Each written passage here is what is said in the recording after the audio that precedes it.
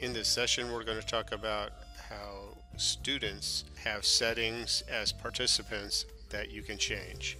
Let's start with how WebEx allows you to let your students speak when it's appropriate.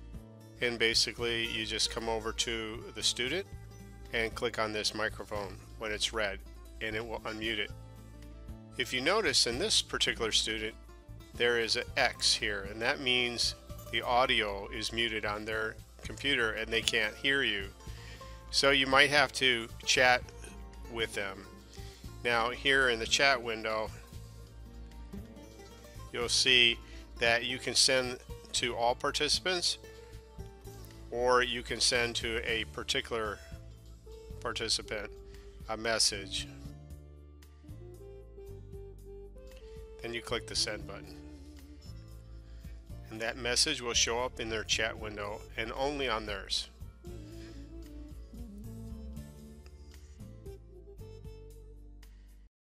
Another thing that you can do is you can set the person who is a student so that they can present items on screen. And so there's a couple ways to do that. First of all, you can select the person and then right click and then assign privileges or change role to.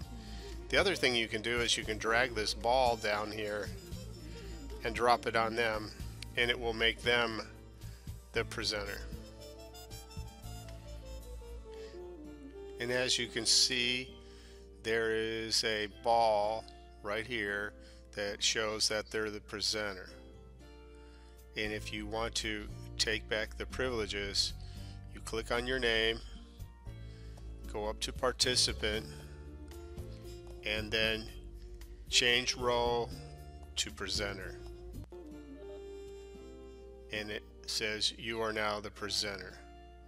So that's how you can allow your students to speak in class and to present and retain control.